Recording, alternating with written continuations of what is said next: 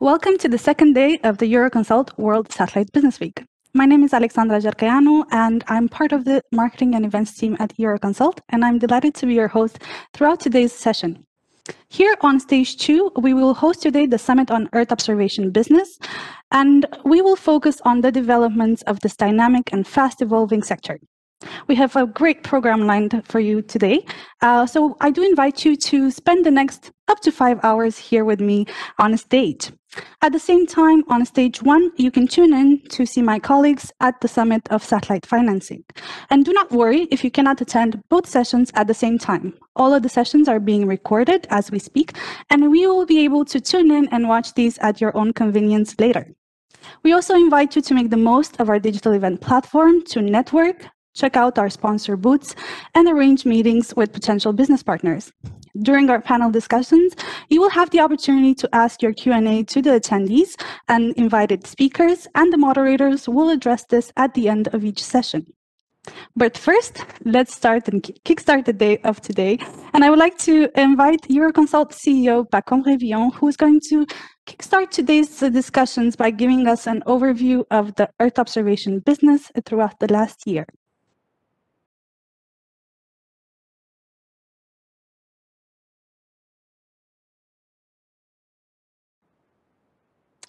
Good morning, ladies and gentlemen. It is my pleasure to be with you today for the start of our new Summit on Earth Observation Business that happens to be virtual this year. So I would first like to take the opportunity to thank Alexandra for her introduction, but also for all the effort she has put over the summer period to organize this program and contribute to the overall event. So, with no further ado, I would like to start with this first presentation of some of the strategic dynamics that we see for the Earth observation business. So, just a word about Euroconsult.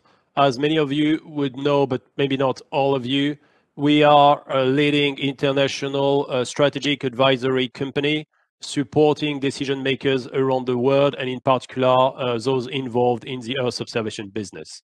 So as part of that, we have had our continuous research program over the years that supports our dedicated consulting services.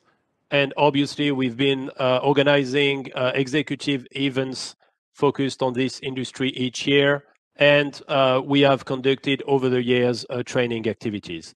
But as part of that, I shall stress today, as part of our research, the brand new digital platform services that we have started over the summer. So progressively, it's a new platform where we'll migrate more and more of our research to bring to all of its users a clear, brand new experience.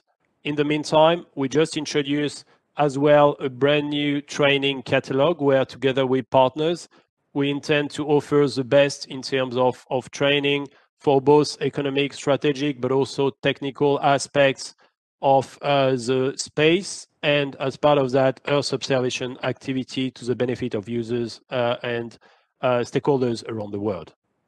So that second chart, I will not comment much. If you want to have a views at some of the activities we've been conducted, a few KPIs to look what we have in the background, happy to let you have a look later. So with no further ado and looking at what's happening and transforming the Earth observation business. So first comment in this very particular year is that the stream and transition that we have seen continues. But if you think also of the resilience and importance of this industry, you could look at the financing trend. So if you look at government budgets, it's a fact that government budgets and government commitment has remained very high this year. We talk about a $12 billion budget for civil and military related Earth observation programs. And this we expect to continue in the coming years and through this crisis. As another example of that government commitment, European Union has confirmed a willingness to proceed with a new Copernicus budget allocation, and that should represent a multi-billion effort over the coming years that will continue to contribute to the shaping of the European Earth observation industry. New fundraising, clearly we'll see that after, maybe a slowdown, but some have been announced, not negligible. So at least two company ISI and GHGSat announced significant fundraising in just the last 3 months. So besides that, policy and regulation. Earth observation is about the data business. So obviously, the services of tomorrow, the ability of companies to transform data collection into actionable services will continue to depend on the regulatory framework that is being organized. And here I would say most governments around the world continue to try to work on more supportive regulations, still obviously respecting and taking consideration to all security issues, data protection, data ownership that you could think of.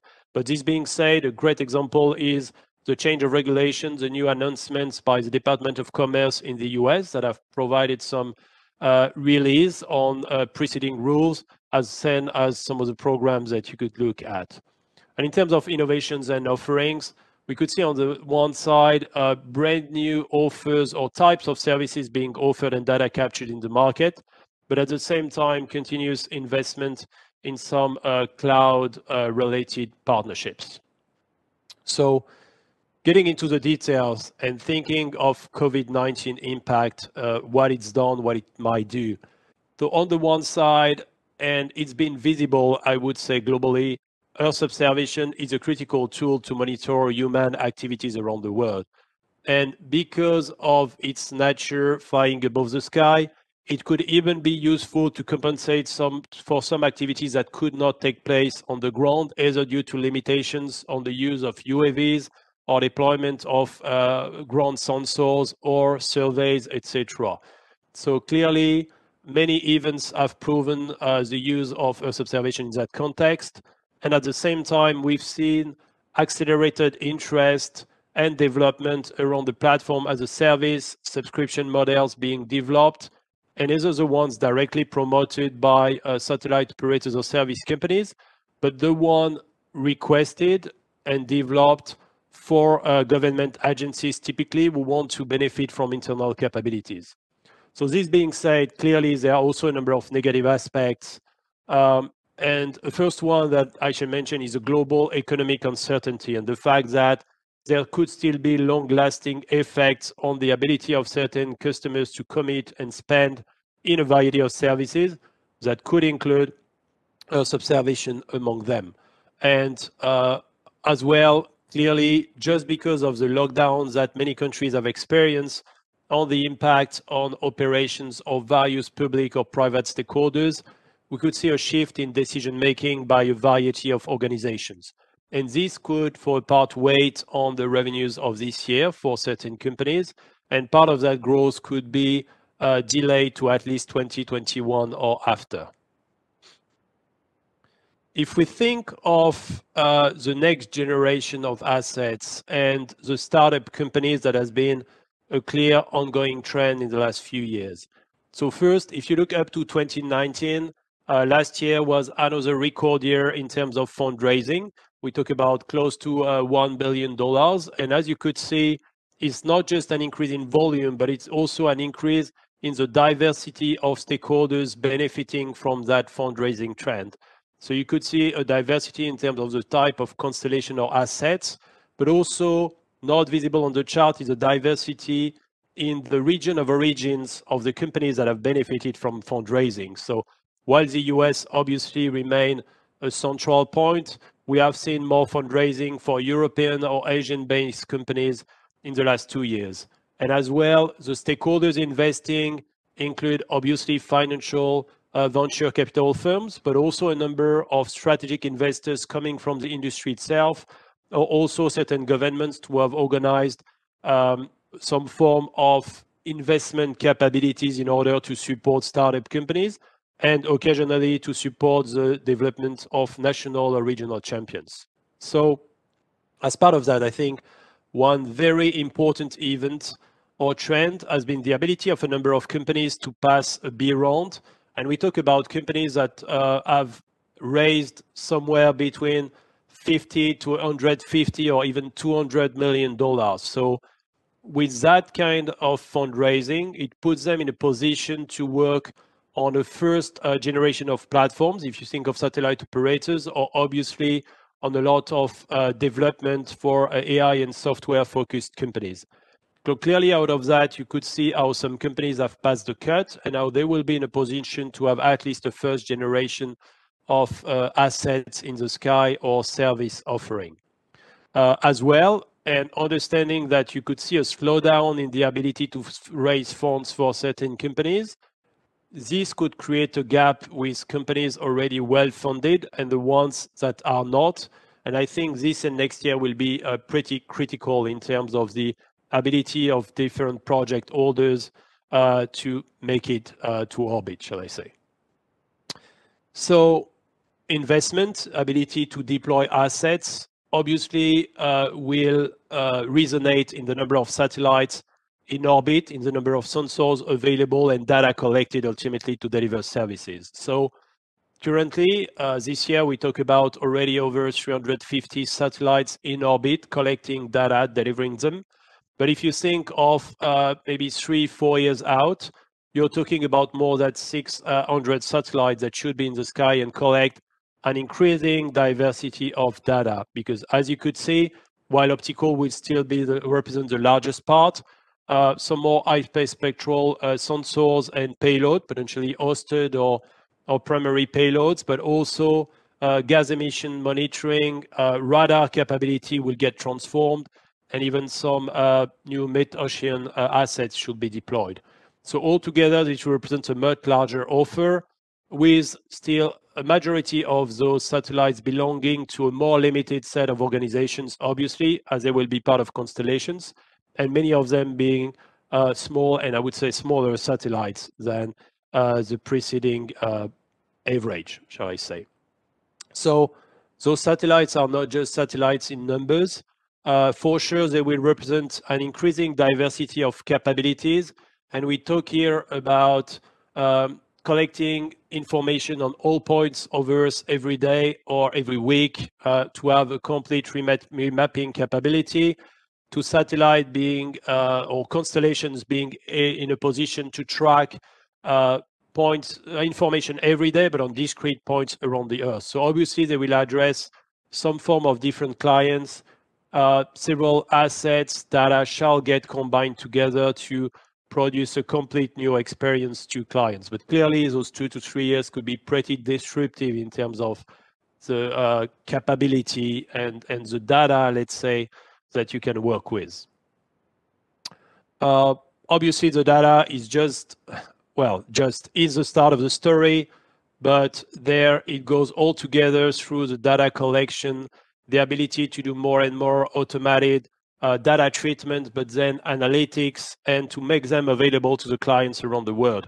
And here I would say, for sure, satellite players will compete one against the other, but I would say even more than that, the stake for the industry would be to capture markets that are already occupied by other types of capabilities, such as aerial imagery or even ground segment surveys and so forth. So really enlarging the markets to ones that they could not penetrate before, but as well having the ability to create and work with clients to open complete new requirements and serve them. So if we look into the details, the first step will be about data collection. And here we see a clear increasing diversity. Some of the latest important news have certainly been the announcement of Microsoft of its Microsoft Azure Orbital new service offering and capability and installation of ground segment next to its data centers. But across the board, we've seen a larger number of models and partnerships being put together by various organizations. So at the end of the day, it will enable to collect data more quickly, to distribute them more efficiently, and for operators of systems to have the ability to go for relatively low-cost ground segment solution and optimize their CapEx, and ultimately optimize the cost of the service. So after the data collection, what is really growing and developing at a rapid pace is the platform as a service that I already mentioned.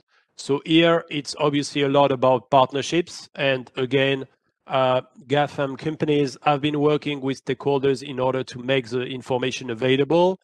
outside of, I would say, what has been developed primarily by US-based organizations working with parties around the world, you could find a relatively comparable approach promoted by at least China, with stakeholders such as Tencent taking positions. And in Europe, you could take into consideration the DIAS platforms that have been supported by the European Union in order to optimize or support data collection and transfer from the Copernicus program in particular. So this being said, those platforms are developing fastly. We can't say that they are necessarily yet completely mature. They will certainly continue to change in the next 2 to 3 years, as well as the pricing mechanisms and how easy their access and use shall be for the combination of partners, value-added service providers, but also a number of direct end user clients. So if we think of that distribution, I would say an organization of the market, the platform as a service will be important, but we believe that it will certainly not reduce the importance of having a number of either vertically specialized partners or having local partners for both data distribution and service supply to the end users. So as part of that, we still believe that the ecosystem of companies could continue to increase or potentially remain at least stable if we see some consolidation taking place among service companies to manage the complexity of the new services. But clearly there, a large diversity of distribution agreements will remain key for the industry to grow. In parallel to that, if we look at what used to be a relatively stable organization where clearly historical leaders were representing the largest part on the data side and an important part on the value-added service side with a lot more fragmentation with very small companies, we could see that ecosystem changing in the next 2 to 3 years. Would it be from the impact of the new startup companies owning satellite constellations to a potential movement in the value-added service component with a position taken by the large internet or let's say online groups and technology groups, and otherwise potential form of consolidation in the market. So when we think of our forecast, in terms of commercial EO data sales, we still see that as a growth market, clearly primarily driven by defense and intelligence agencies that should continue to invest and acquire additional capabilities from the various system sensors that will be available in the coming years. So part of that growth will be limited by price pressure, but we continue to see value in the data acquisition and direct access by various stakeholders. But in the meantime, clearly the largest part of the revenue growth will come from value-added services, where we see that market increasing to approximately $4 billion by 2024. It's noteworthy that we've revised our modeling to have likely what I would call a stricter definition of VAS in our updated modeling for this year, which would result in relatively lower revenue as a starting point, but clearly the growth dynamics remain there. And we consider that as kind of our baseline growth scenario, where upside could exist, but on the back of a number of conditions to apply and ability to create some new markets. So at the end of the day, that growth will result not just from one condition or key condition, I would say, but from a combination of them. That will continue to be the creation of awareness, education, working deeply with a number of players across the verticals to further promote the use of satellites-derived solutions, and where it's primarily about data and what it means to the clients. Automation of the processes to reduce cost, optimize delivery, and again, provide more and more plug-and-play services. Acquisition platforms will be more numerous, more sensors, more ground options to capture and offer very low latency services. Vertical integration, we clearly see a trend. There could be some shifts, but relationship between manufacturing, constellation ownership, but then as well the level of platform development and service partnership. Lower cost base, clearly clients will be willing to consume a lot more data and analytics, but at the expense of a continuous effort on the optimization of the price offering and, let's say, value creation through your products. And at the end of the day, new sales model. We talk here about subscriptions. That could be a new reference case in the future, but also revenue share, other forms of partnerships that will altogether contribute to the new growth phase that we can anticipate and its potential acceleration. That's it for this presentation. Thank you very much for listening to me. And with no further ado, I would like to invite the speakers of the session I'm about to moderate to join me, namely François Lombard, Tony Frazier, and Paolo Minciacchi. Thank you very much, and let's start with our new session.